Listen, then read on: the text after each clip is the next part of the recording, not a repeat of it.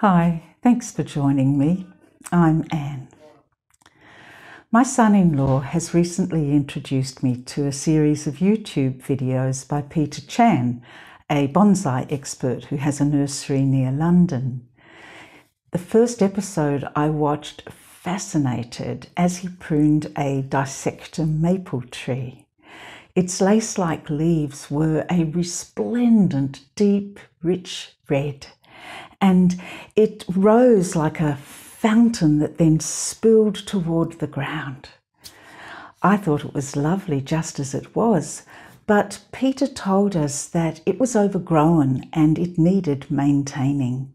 Clearly, it was hiding an even greater beauty that only a good prune could reveal. He advised that the art of bonsai includes revealing the tree trunk to best advantage. Its structure, its twists and turns and knots and texture, its elegance and solidity. Firstly, he cut away the growth at the front, which completely hid the trunk. Lots of branches got cut and thrown on the ground. This exposed the branches behind that had died, not because the tree was unhealthy, but for lack of light. So these also got cut. As Peter did all this, the tree began to lighten and the true structure of the tree re-emerged. The bonsai artist occasionally stepped back to view the tree. Then he lopped other parts off the tree. He explained how important it is to keep an eye on the overall shape, the big picture, to not get lost in the detail. That way, each cut enhances the whole. After that, Peter trimmed and layered the remaining foliage. Like a hairdresser styling hair, he thoughtfully snipped here and there to feature everything that made this tree beautiful. He pointed out a stumpy bit marking the junction where a branch had once been.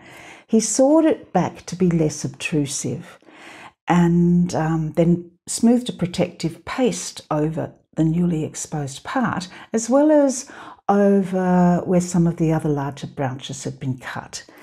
This made sure that the tree retained moisture and could keep growing through the rest of the summer.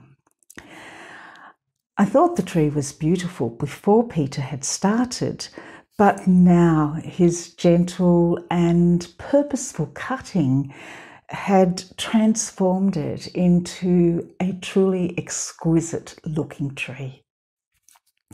The video reminded me of Jesus' words about himself when he said, "I am the true vine, and my Father is the gardener who tends it.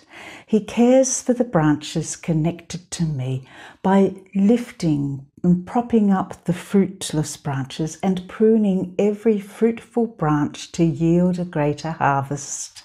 Just like the bonsai artist, God the Father prunes each person connected to Christ, who's living in his love and strength. The Father knows what's needed to bring out the tree's beautiful qualities and structure. He knows when and how to transform it into the best it can be. Because of his skillful work, the trunk, which I liken to Jesus, becomes the central feature. The pruning exposes Jesus' suffering but triumphant love in each twist and knot and scar. Those who believe in him are like the branches touched by God's light of life. Jesus said, "I love each of you with the same love that the Father loves me. You must continually let my love nourish your hearts. If you keep my commands, you will live in my love, just as I have kept my Father's love. My purpose for telling you these things is so that the joy that I experience will fill your hearts to overflowing with gladness." Here's a David Adam prayer you may find meaningful. Renew us in your glory. Stir us in your power. Renew us in your kingdom. Develop in us your faith. Show us your way. Open in us your love. Strengthen in us your miracles. Revive in us your resurrection. Abide in us yourself. I'll see you tomorrow. Bye for now.